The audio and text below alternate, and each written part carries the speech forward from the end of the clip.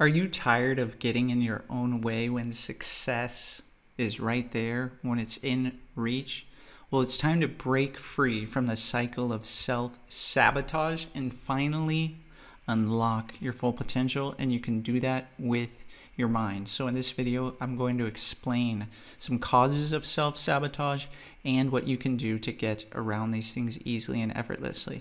My name is Alex Morgan, and I help you align your actions, your beliefs, your dreams, and your thinking, because success is here and you might as well be ready for it. And one of the easiest ways to be ready for it is to no longer self-sabotage, because guess what? That's not getting you what you want. So there's some different causes of self-sabotage, and so let's go over those. And as I go over these, I'm going to tell you exactly what you can do to get rid of these things so you can actually achieve your full potential. Because you're listening, and you and I both know that you actually deserve a lot, or even more. So why don't you focus on that as you're listening?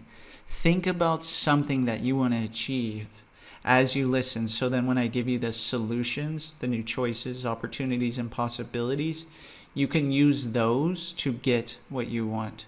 So really, self-sabotage happens a lot because of the fear of failure. So when people often have the fear of failure, there's a few things that they do. Or maybe it's the things that they don't do. Because oftentimes when people have fear of failure, this causes things like procrastination. They're so scared to actually fail that they get stuck, they get stagnant, and they don't actually do anything. And all procrastination is a stuck state. So you need to ask yourself, what helps me get off that state? So if you have a fear of failure, you need to ask yourself that question. What helps me get off that state? And you'll notice that it's probably another feeling. It's something that's going to get you more towards motivation. And then you can ask yourself, what do I feel after that? And that will get you all the way towards motivation. You kind of need a bridge, because procrastination is here, motivation is here, but you need a few little stepping stones to get there. Because oftentimes I work with people and they tell me, I just don't know what to do. And now that I don't know what to do, I'm procrastinating. And when I procrastinate, I really don't do anything. And what ends up happening is I just feel so bored. And then I sit there and then I do nothing, but eventually I'm so bored. Have you ever felt so bored that you feel like you just have to do something, and then all of a sudden that jolt of energy, that excitement, all of a sudden you have that. And next thing you know, you start doing things because you're so excited, and that excitement, it leads to motivation, to where you don't even feel like you need to have procrastination anymore, and you totally forgot about being bored because you're so excited to be totally motivated and have endless amounts of motivation all the time. So if you have a fear of failure, you need to figure out what's another state that you can feel. What are some states that you can feel that are going to cause you to take action? So that's what you need to do if you have a fear of failure. Some people, they have a fear of success. They're actually afraid to succeed. So they end up self-sabotaging themselves for this reason. And it's actually quite funny, because if you think about it, why would you want to sabotage success? Because people are actually afraid of the responsibility and the freedom that success brings. And they're also afraid that if they succeed so much, that it may ruin other things that are going perfectly fine in their life. Well, there's a few different things that you can do with this.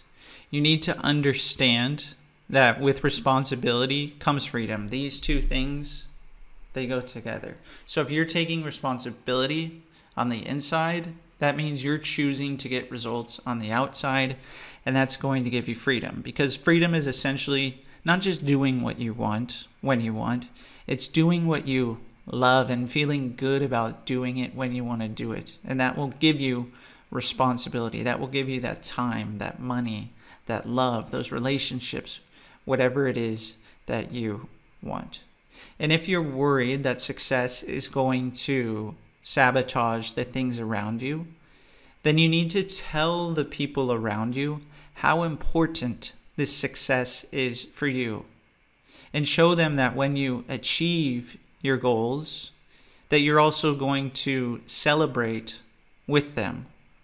So instead of having a fear of success, you can set up your experience towards success in a pleasurable way.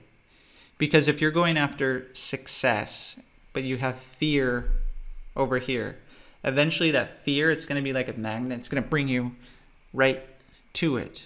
However, what if that fear wasn't there and instead it was pleasure going towards the success? It would be a totally different experience, and you could have success that much more easy, could you? And then when you get to that success, you can reward yourself, and you can reward all the people around you that helped you achieve that success. So if you have a fear of success, it's important to design your environment.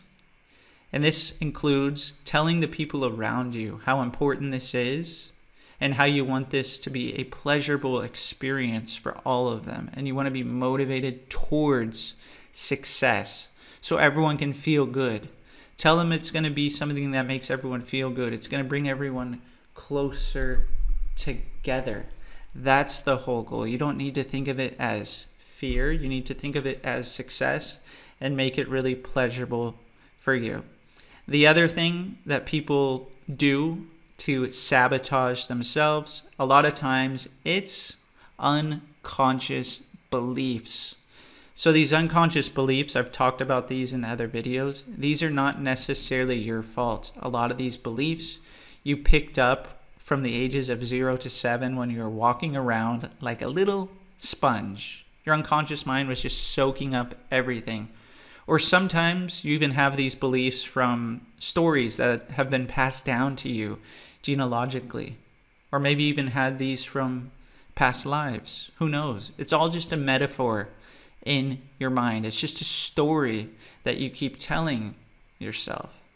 However, why would you want to have stories in your mind that are telling yourself that you need to sabotage yourself from getting what you want?